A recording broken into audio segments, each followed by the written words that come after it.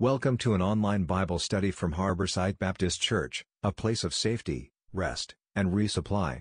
We now join Pastor Arbuckle for this week's Bible study. Glad to see so many of you with us online right now. Maybe some other folks will join us here in a little bit, but if you haven't already, turn to 2 Peter chapter 1, and we're going to get started actually in another lesson as we look at fearlessly facing the future. We looked at certain attitudes really that we ought to have when we're looking at those things. You remember from 2 Timothy chapter 3, Paul told Timothy, "This know also that in the latter days, perilous times shall come."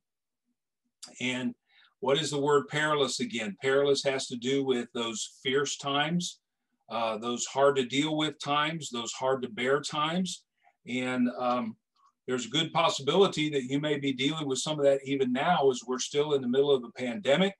I know our family, we're dealing with some times as well, as my father-in-law is recovering from a heart attack. Trust you'll pray for him. I'll mention him here in an update and prayer request as we have our prayer time. But those attitudes that we need to have when those perilous times come and we face them, you know, whether we like it or not, it's going to happen. What have we looked at so far? Well, one of the first things we saw was when perilous times come, when you're facing the future, the fierce future, stay calm. You remember Jesus said in John chapter 14, let not your heart be troubled. Okay. He also mentioned that he was going to give us peace. So we need to stay calm. We need to stay compassionate.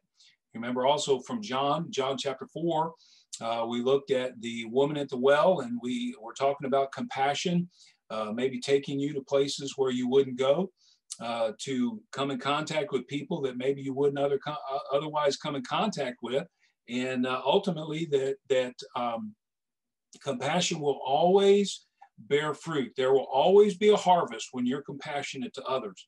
I know that's difficult to do when you're hurting, but it's so very, very necessary. Then last week we looked at being constructive, stay constructive, or look to edify, look to build people up instead of tearing them down. And we saw those principles last time. And I want us to look at, just to kind of keep the alliteration going, the attitude that we'll look at this evening as we consider, again, fearlessly facing the future. We'll look at it from 2 Peter chapter 1, is to be conscientious. Be conscientious, which means, for our study anyway, to be diligent, or doing our duty as Christians and doing it well, doing it thoroughly. Okay, I know that maybe you faced in your job, maybe it is that you could possibly do something and get away with some shortcuts or something like that. But because of your character and your integrity, you decided that you were going to go through all of the steps or whatever it was. You're going to do your best in every regard and so forth. And that is certainly what being conscientious is all about, being diligent to do our duty as Christians. So we're going to look at what the Apostle Peter has to say here in 2 Peter chapter 1. And I want to mention, before we go to prayer, let me just mention an update, a very important thing for us as a church family. I was in contact with the city earlier in the week, and the building where we've been meeting at the Gold Star Park, they have determined is unsafe for people to use. I was talking to the secretary today, went to actually retrieve our furnishings, our chairs and a pulpit and so forth out of there. And I asked her if there were any updates as to what the problem was with the building and so on. And she said, yes, something is wrong with the ductwork in the floor, and water was actually coming up through the floor, through the ductwork. And they're concerned that there might be black mold involved in that. I know a few weeks ago, the men's bathroom was closed because of black mold. So they have decided to go ahead and close it, which means that we're going to have to move again. I know that sounds like a downer, but we've been in contact with a gentleman again that owns a property over on Virginia Street. Those of you that like barbecue will know where the Boathouse Barbecue is, and this property used to be the old Janisaurus building. They used to also have the ambulance service. They were storing some of their ambulances there, and so on. As that building looks, part of it looks like a garage, and the other part of it looks like a house. Well, we're going to be looking at the bottom of the house, so to speak. And I go tomorrow to look at that. And the gentleman has decided that he's going to drop the rent. So that's going to be helpful to us. And that also means that because it is a bigger building than the Gold Star Park. And we're also going to have a classroom, actual classroom, not a kitchen, for the children. And we're going to be able to leave our furnishings there. And rather than set up and tear down and so forth. So that's going to be a blessing. I do also know that we're going to have a piano. The church that purchased the building there at Evergreen, the Evergreen Community Building, is now Pathway Community Church. The pastor called me a week or so ago and asked if we were still in need, if we'd like to have the piano. We'll look into possibly having it moved for us so we don't have to hurt ourselves. I've done that a time or two, and pianos are just heavy. So be in prayer about that. But we're looking forward to that. And I want to just mention also in regard to services, this Sunday, the 3rd, we're going to go ahead and have a Zoom meeting at 10 o'clock. And then my plan is for us to be in person on the 10th. That is a week from this Sunday. So we'll just plan on that unless you hear from us, hear from me by email or text message or something, a phone call, something like that. But let's have a word of prayer real quickly, and we'll get into our lesson as we want to be conscientious when fearlessly facing the future. Okay, let's have a word of prayer, and then we'll get into 2 Peter chapter 1. Our gracious Heavenly Father, we do thank you for this opportunity that we have to come together now. We thank you for these that are joining us online. We ask your blessings upon every family that is represented. And Lord, I realize that as we face another move as a church family, I know it can be discouraging. I know we can look at it and we can wonder, what are you doing? But Father, I praise you and thank you for moving us along throughout our history. And you know what's best for us. And we pray, and I pray as their pastor, and I pray for myself as well, Lord, that we would all just follow you. You know the circumstances in regard to this move. You know what's best for us. And we thank you, Lord, for working out these details. And as I go speak to the owner of this other property, I pray that he would be agreeable to just letting us get right in there and start having services and ministering to our people, and maybe reaching out in that area, Lord, we pray. We ask your continued blessings on those that are facing physical needs. We'll be mentioning them here in just a little bit. And we pray, Lord, that as we are in the midst of perilous times, that you would help us to fearlessly face the future, to have those kind of attitudes that we should, to stay calm, to be compassionate, to look for the opportunity to point somebody else to Christ, to also, Lord, understand that compassion will always bear a harvest. And we thank you for that.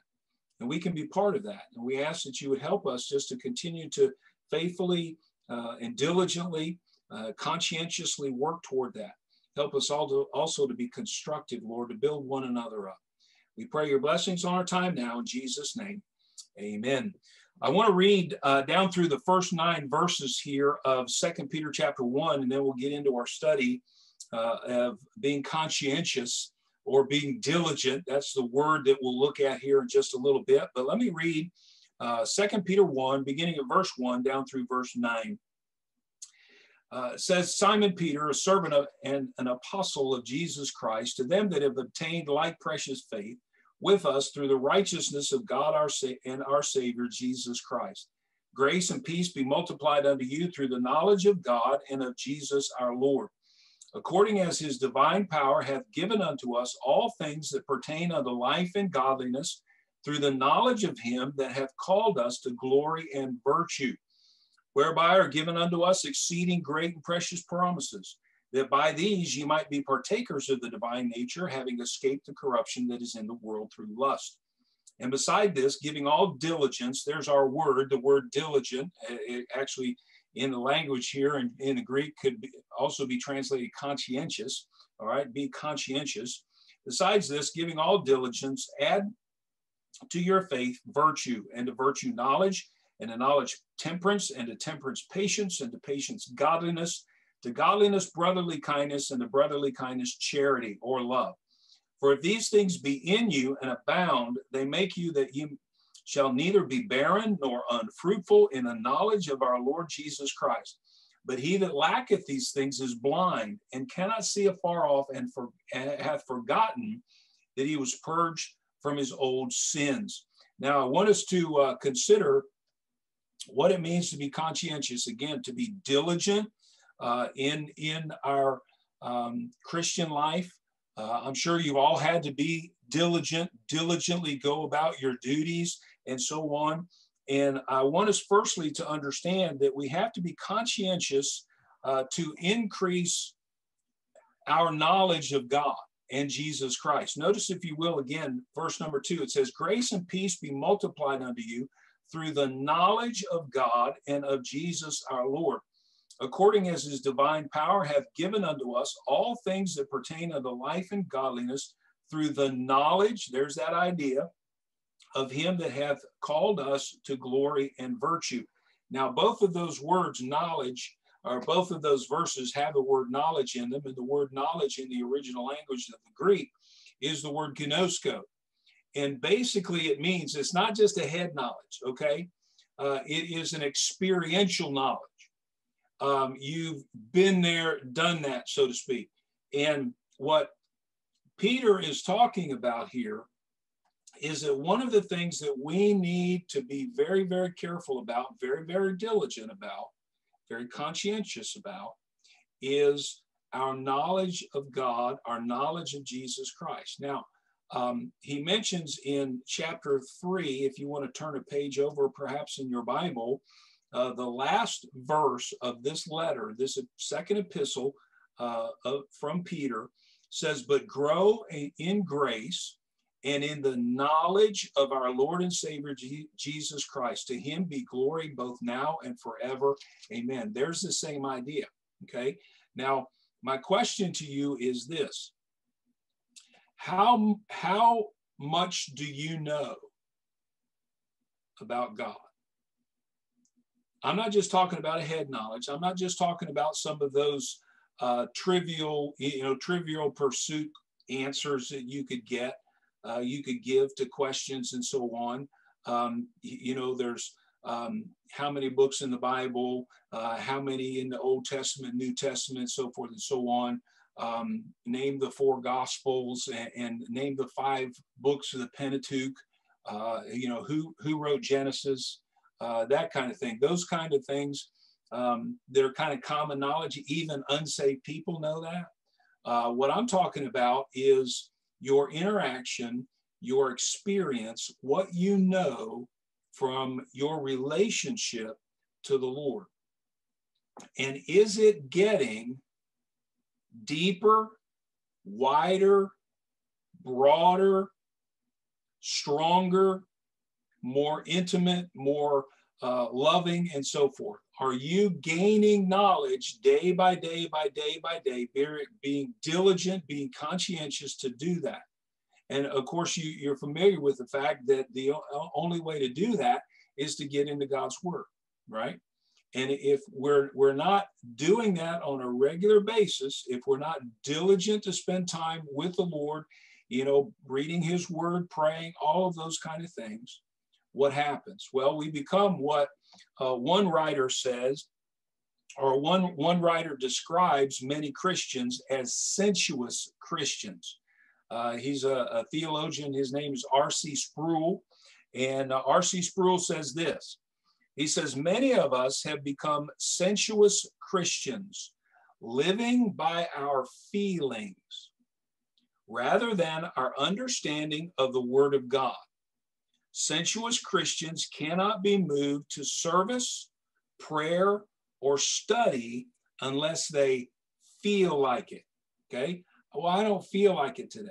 I know I should pray, but I don't feel like it today. I know I should read my Bible, but I don't feel like it today. There's an opportunity maybe as they're out to be compassionate, like we talked about a few weeks ago, or to be constructive, to edify another brother in Christ, to just help them along in their relationship with the Lord and their Christian life and so on, but they don't feel like it. So what do? They don't do that stuff, okay? And sensuous Christians, again, they cannot be moved to service. Don't ask me to serve. I just don't feel like it, okay? I had a lady, now she was older. She had been serving the Lord in Sunday school and ladies' meetings and different things like that for many, many years. I think over my lifetime, by the time I came in contact with her as her pastor, but she asked me when I mentioned something to her about maybe being part of or helping with a particular event. Maybe it was Vacation Bible School or junior church or something like that. And she said, Pastor, she said, I've been doing that for so long, and I'm just kind of tired.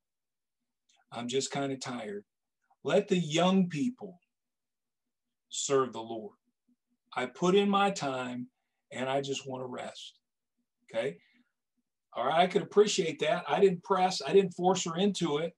But to be honest with you, is that being diligent? Is that being conscientious of the opportunities and the needs of others, and maybe the possibility of using what she had known, and grown to know the Lord and so forth, and the many years that she'd been a Christian? Is that conscientious, or is that kind of sensuous? Because she didn't feel like it. I have to ask the question, is my walk with God based on feeling? I just don't feel like it today. I just don't feel like a Christian today. I just don't feel saved. I just don't feel loved. I don't feel His grace. What is it? Or is it based on feeling, or is it based on faith and the Word of God? Which is it?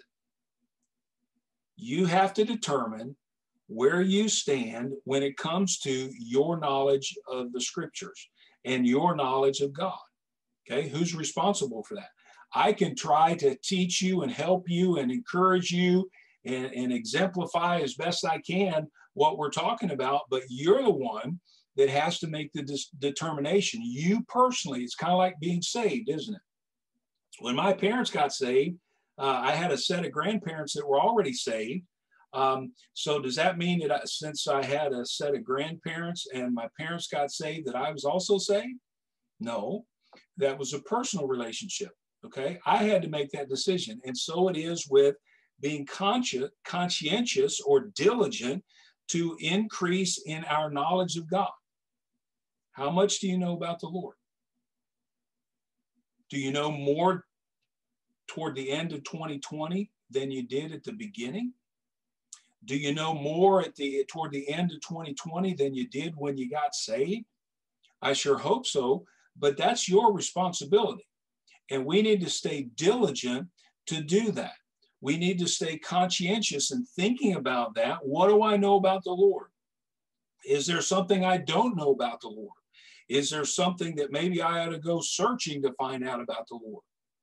And we have to stay diligent to do that. We need to stay conscientious as well to add other Christian characteristics to our faith. Now, some of those sensuous Christians that we talked about, when do they become sensuous Christians? They become sensuous Christians maybe right after they get saved, okay? And they stop right there. They don't do as Peter says in verse number 5, giving all diligence, add to your faith virtue. We're going to get into these virtues here. We did a study several years ago through this passage of Scripture in Peter about essential virtues. If I'm gonna grow in my knowledge of the Lord, if I'm gonna grow in my constructive capabilities, my ability to edify, my ability to be compassionate, my ability to stay calm and in the face of fearsome, perilous times and difficult times and hard to bear times and so on. What am I going to have to do? I'm going to have to be diligent personally for myself to go beyond just being saved, because one of the things that, and there are actually two books in the Bible that were written to the same group of people. One letter was written to this church in Corinth. And what does Paul call them? He calls them babes in Christ. He calls them babies. Okay. There might have been some infants in the church, okay, and little children in the church, but there were a whole bunch of adults who had come to know the Lord under Paul's ministry and so forth, but they were not diligent to grow after they got saved.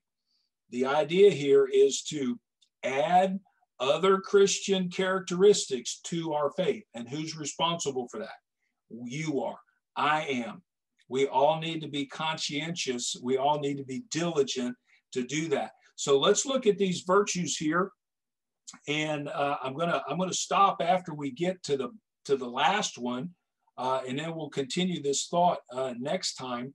As far as being conscientious, I want to look at what it means if somebody is conscientious, and then if somebody isn't conscientious. We'll look at that next time. But right now, let's look at what Peter says in verse number 5. He says, and besides this, giving all diligence, being conscientious, adding here to your faith, virtue. Now, what is the word virtue? The word virtue basically means moral goodness.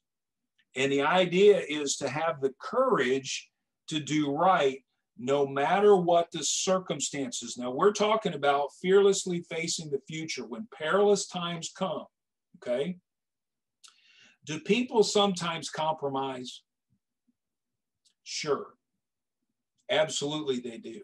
I can remember reading stories and so forth of the underground church in the former Soviet Union. And one of the gentlemen, he was a pastor, his name was Georgy Vins. Georgy Vins pastored an underground church. The authorities came to him and they wanted him to stop preaching Christ. They wanted him to register his church. And of course, you got to understand, registration of the church in the former Soviet Union meant that there were going to be officials come in and they were basically going to watch what you preached. They were going to listen to what you said. They were going to listen to all of the conversations that went on during the services and so on. And they might even tell you what you're going to preach. A lot of those churches that were registered because they didn't want the hassle of, maybe the pastor going to jail for preaching the gospel. What did they do? They dropped their standards. They compromised, okay? Georgy Vins didn't do that. Georgy Vins ended up in prison, and eventually he was exiled to the United States of America. Can you imagine? He was put on an airplane, didn't know any bit of English, didn't know anybody in the United States, and he was flown to New York. Long story short, his influence in the Soviet Union was so great that there are churches now that can kind of trace their lineage back to Georgy Vins. He was a virtuous man. He had that moral goodness, which made him courageous, even in the face of difficult circumstances, to do right. I was reading a book recently, and it's kind of a leadership book, and the author was talking about leaders, real leaders, men of integrity, men of character. They will always make the hard right rather than the easy wrong. Now, it might be easy to compromise in some area, and you've got to understand there are a lot of compromises that we could come into and describe. We don't have that kind of time, but maybe it's just a small thing. You look at it and you say, well, what difference does it make? What difference does it make if I don't, this one time and you fill in the blank. I'm not going to be diligent. I'm not going to be conscientious. I'm going to let my flesh, I'm going to become sensual. I don't feel like it. What eventually happens? Eventually, what happens is you see people slip away, don't you? We've all come in contact with those kind of folks. Maybe some of us have done that a time or two. Now we're back in service to the Lord. We're being conscientious and diligent and so on. But virtue, we're supposed to add that, okay? You add that to your faith. That's your responsibility. If you're going to be the kind of helpful, constructive, compassionate, calm Christian, when you face difficulty, you're going to have to give some diligence to adding these things, adding these characteristics. But that moral goodness, we probably all know people like that, right? They will always do the right thing, no matter what the circumstances. They're not going to compromise. They're not going to sell out the Lord or anything like that. They're not going to just gloss over some sin that they're faced with. They're going to do right. Dr. Bob Jones Sr. used to say, "Do right till the stars fall," and that's what we should do. We should be virtuous, morally good, courageous people, even in the face of fierce and perilous times. Let's go on. He says, and besides this, giving all diligence, add to your faith virtue, and to virtue knowledge. There's the idea again of being knowledgeable, okay? Having that relationship, that experiential knowledge, not only of the Lord, but of God in particular, but of Christ, okay? We've probably all seen, and maybe some of you have even worn those little bracelets, you know, those little rubber band type bracelets that used to be real popular, and maybe still are today. I haven't seen too many people wearing them around, but I've got my own collection of them. But you've maybe seen those particular bracelets that have those four letters on them, WWJD, maybe a question mark. Okay, what does that stand for? It stands for a lot of things, but in particular, what would Jesus do? Okay, do you know what Jesus would do? Do you know him well enough? Do you have this knowledge of the Lord, the knowledge of our Savior, the knowledge of our Master, our friend, our Savior, the King of Kings, the Lord of Lords? Do you have the knowledge of his character from reading his word and spending time in prayer and availing yourself to service and so forth? Do you know what he would do in certain circumstances? You know, Paul mentioned in Philippians, "Let this mind be in you, which was also in Christ Jesus." Okay, what was his mind? What was on Jesus's mind? Different things. When he faced certain difficult, perilous times himself, what did he do? Do you know that? Have you experienced it? Have you grown closer to the Lord because you've gone through some of the things that he's already gone through? Do you better understand that? And we need to add to our faith that moral goodness, that knowledge of Jesus Christ. What would he do when faced with circumstances like we're faced with? Let's go on. He says, and to virtue knowledge in verse number 6, and to knowledge temperance. That is the idea of self-control, okay? And you have to understand, it's the control of the self, okay? It's not being controlled by ourselves. I'm not letting my flesh get the best of me. I'm not letting my flesh set the standard, make the rules, decide if I want to do that or don't want to do that, okay? So what is it? It's discipline, okay?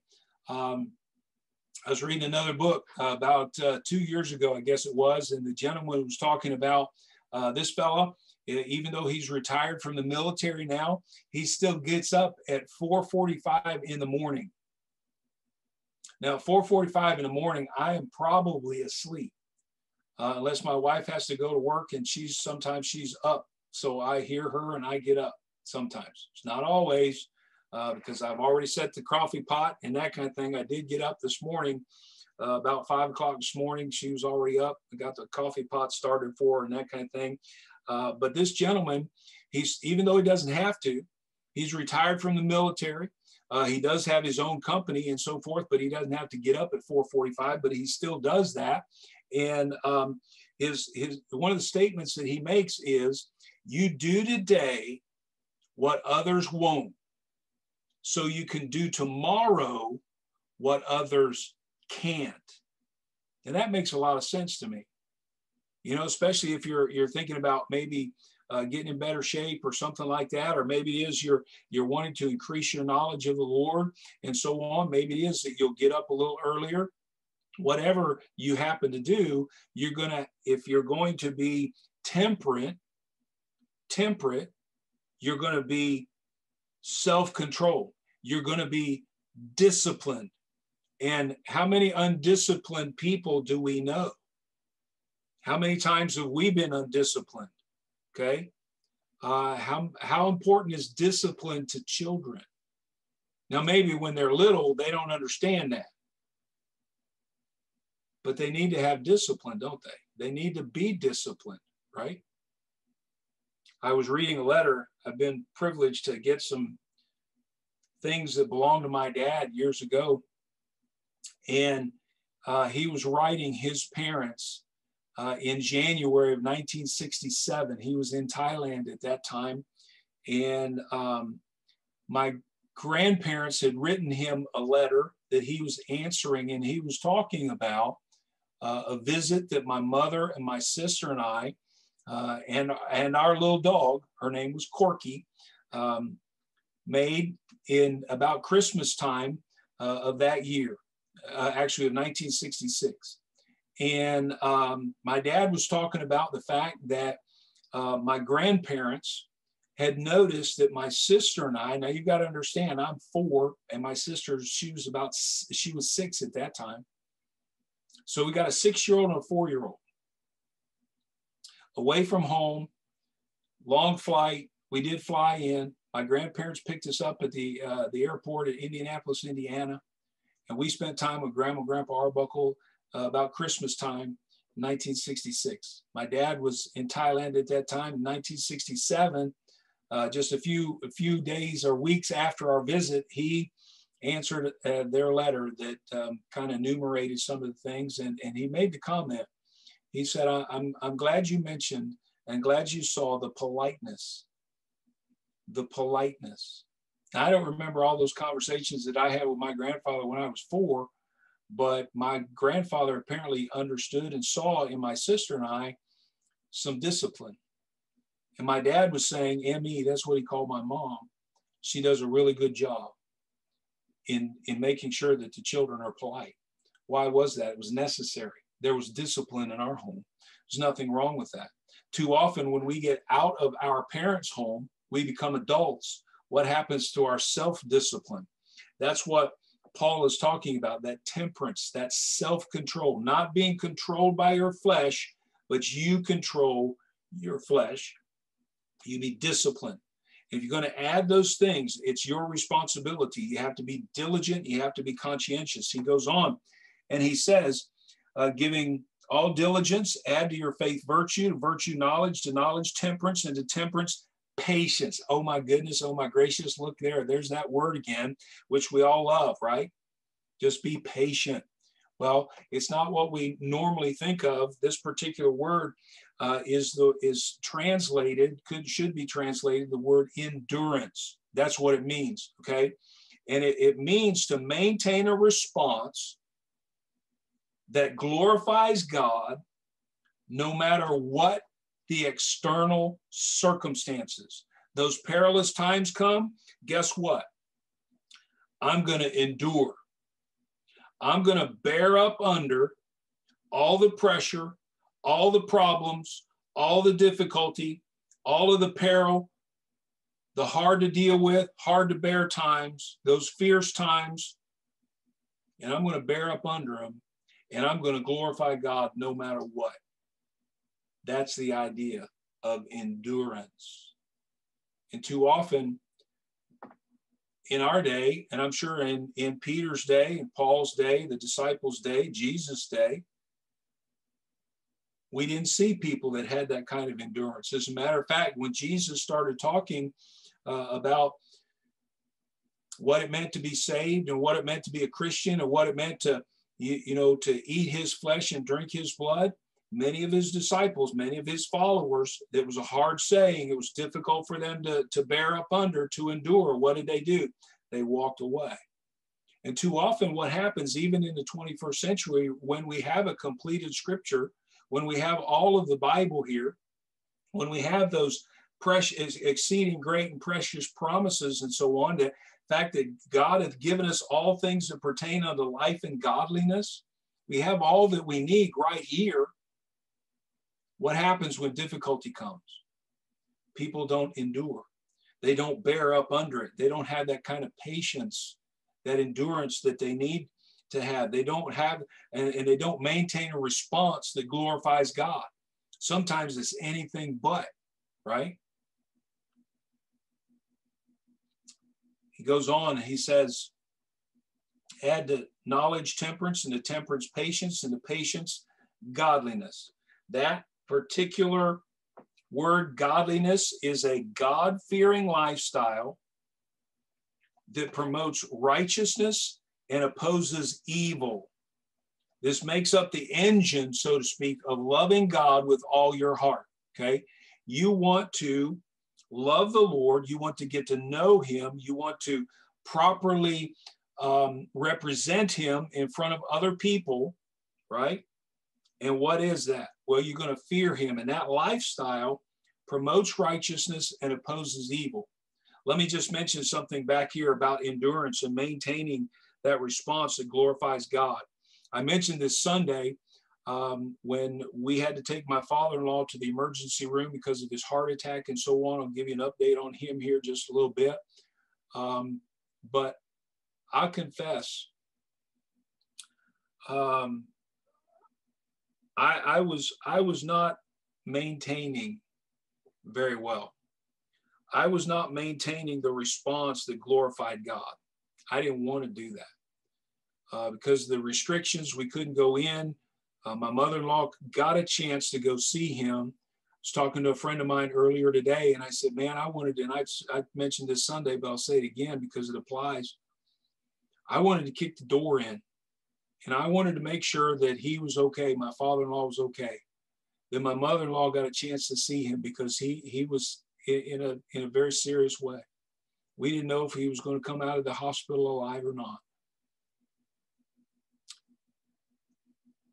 But God got a hold of me. My wife even mentioned it. We came back home, and the following day, Sunday, she said, why didn't you say anything? And it wasn't that I didn't want to. It said I knew I better not, because I knew that what was going to come out of my mouth would not have glorified the Lord. It just wouldn't have. And I'm not a good example of that. I'm telling you what, I wanted to go in there and kick heads and take names. I really did. But that would have been counterproductive. And as it was, God worked the thing out a whole lot better than I can. And I did. I just let him do it. And that's really what we need to do. We need to maintain, we need to endure difficulty, and we need to respond in such a way to glorify God no matter what. But back to godliness. This particular idea is could be summed up in this kind of mathematical equation, so to speak. Devotion plus discipline. We talked about that or just a little bit ago, right? That's self-control, okay? Devotion plus discipline equals godliness. It's that lifestyle, okay? And that really is what Christianity should be, isn't it? It should be a lifestyle. I was privileged to be in a hospital room years ago. A gentleman from our church was up in Columbus undergoing some heart procedures and so on. And one of the registration people came into his room. I was sitting there and I said, "Do you want me to step out?" And he said, "No, Pastor." He said, "I want you to stay." So I just stayed, and the guy went ahead and, we introduced each other and so on. And the gentleman went down through this series of questions, and he wanted to know what religion this gentleman was. What religion are you? And this person from our church said, well, I'm a Christian. What are you? And I thought that was really, that was really, really a good response. This man had Christianity as a lifestyle. It's not just something that, well, I go to Baptist church. You know, when do you go? Well, I go on Sundays once in a while, go on Christmas and Easter and that kind of thing. No, that's not what we're talking about. That's not necessarily godliness, is it? Godliness is, again, that God-fearing lifestyle. Promotes righteousness, opposes evil. It's devotion plus discipline. That's what it is. We're devoted to the Lord because of who he is, what we know of him, and we're disciplined enough to make sure that we stay temperate, we stay disciplined, we stay self-controlled. Okay, we're controlling our flesh, not the other way around. We're controlling our emotions, not the other way around. He goes on and he says, to patience, godliness, to godliness, verse number 7, brotherly kindness. That is the word Philadelphia. You've heard it before. If you've ever been to Philly, you know what that means. It is the city of brotherly love, and that's what Philadelphia means. But here in our context here, it is a God-engendered affection for and service to those in the household of faith, other Christian people. Okay. Now that doesn't mean that you just you ask somebody before you help them, are you a Christian? Do you go to church anywhere? I don't remember seeing you at HarborSite Baptist Church, because you're not one of our members, I don't think I'm going to help you. No, that's not what we're talking about. But specifically, we're talking about helping those who are also saved. That's what it means. And you have to be diligent about doing that. You have to be conscientious about doing that. He finishes up this particular list of characteristics, godly virtues. He says, into godliness, brotherly kindness, and to brotherly kindness, charity or love. And that particular type of love is the agape love. It is that supreme sacrificial love. Another way of defining it is that it is a love that is deliberately focused. Now catch this. It is a love that is deliberately focused on the welfare of others. Okay? It's deliberately focused on the welfare of other people. I'm doing this for their benefit. It's going to help them out. In a matter of speaking, it just goes right along with our last lesson of being constructive, of edifying, of building up people. Okay? You do that, you love them because it's going to build them up. And it is primarily focused on their spiritual welfare. Now, physical welfare is part of that, but it's primarily their spiritual welfare. Okay?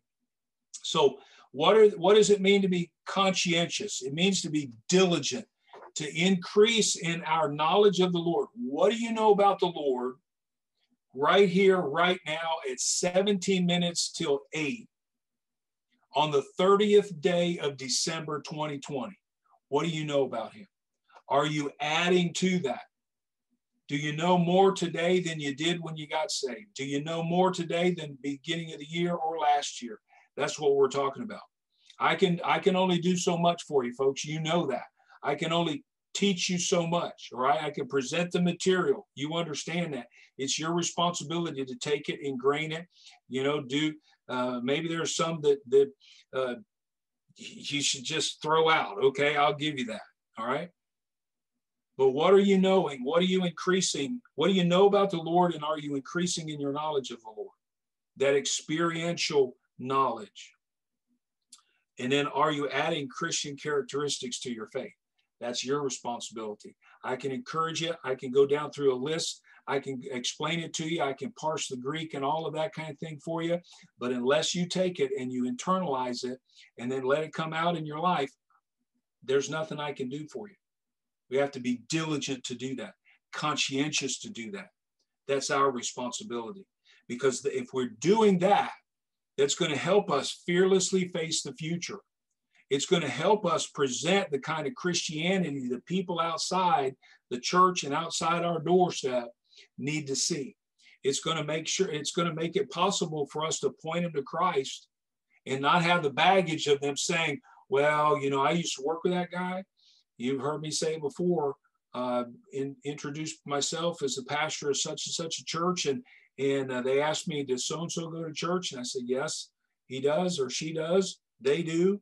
Well, as long as they're there, I'm not coming to your church. I can't believe you let people like that in your church. I work with them, worked with them for decades. And I've heard the filth that comes out of their mouth, and I see the way they act. And they're supposed to be Christian. Okay, that's not what we're talking about, right? We want to make sure that we're presenting a proper example of Christ-likeness to the world. And we have to be diligent to do it. We have to be conscientious to do it. I have to do it myself. We all have to do it ourselves. So conscientiously, diligently, adding to the faith that we have these virtues, these characteristics that will help us to fearlessly face the future, because perilous times are here. And we need to make sure that we give a good representative, yes, of Jesus Christ. So are you being conscientious? Are you being diligent? Are you adding these things to your faith? I sure hope so. It's our responsibility. We're going to look at a little bit further next time. We're going to look at what it means if you do that. And then we're going to look at what it means if you don't do that. Because there's some interesting examples here and some truths that we're going to finish up with next time. But right now, let's have a word of prayer, and then we'll look at our prayer list. Our gracious Heavenly Father, we thank you for this opportunity that we have to look into your word. We thank you for the Apostle Peter. Peter understood, Lord, what it meant to compromise. He did that not once, not twice, but 3 times. And Lord, we pray that you would help us to learn these lessons. He was concerned with those that he wrote to, that they would be diligent. He mentions it a couple different times. He was also concerned with their knowledge of Jesus Christ, as we should be. He was concerned that they would be diligent and conscientious to add these virtues, these characteristics of Christianity to their lives. I'm sure that he taught them how to do that. But I also know that he was aware of the fact that that was their responsibility. And it's our responsibility individually to examine our lives and see where we are and see what we know about Christ and whether we're gaining in that area, if we're getting to know by experience Jesus and how he would respond, and then adding these characteristics that are so vital to making a good showing, as it were, before the unsaved. We ask your blessings now on these that we'll bring before your throne, and we pray, Lord, that you would just superintend in a mighty way in every circumstance. We'll thank you for it in Jesus' name. Amen.